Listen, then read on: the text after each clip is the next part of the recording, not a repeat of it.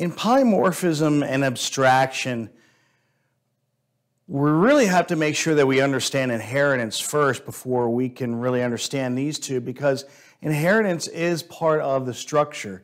And how polymorphism is going to work is that when we do inheritance, at runtime, we're going to be able to fill in the dots on exactly which of the options you want to not just inherit from, but derive from as well.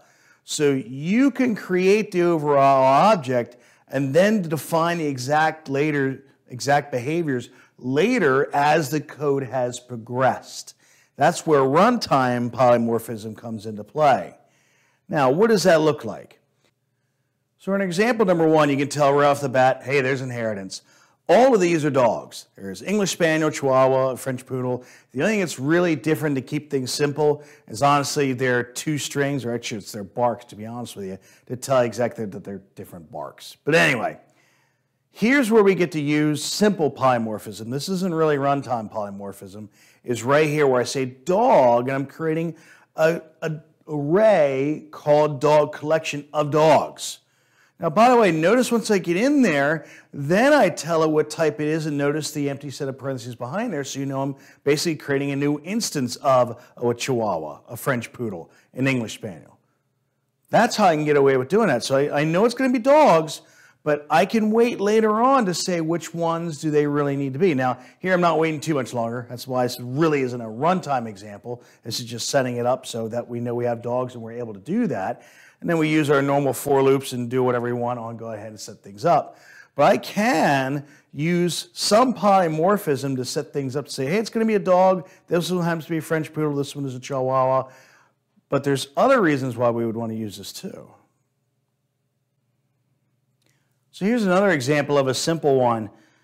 Again, these are all spelled out. So we haven't gotten really to runtime polymorphism, and that's really next. So bear with me here. Notice the overall structure again. This time it is a little bit different. We're having two sets of levels when it comes to doing some derivation or inheriting from animal. We have animal and animal equals new Chihuahua. Yeah, Chihuahua is part of an animal, so that's how we can get away with that. We have animal.display. That's okay because we have a display here. And then we have animal.bark. And notice it says wrong here. And the bad part is that that first line is just too generic.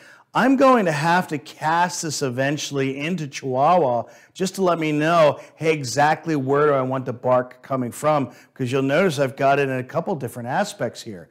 And that's going to be an issue that we have to talk about, or, well, we're going to talk about it, let's say the least. We have a dog equals new Chihuahua.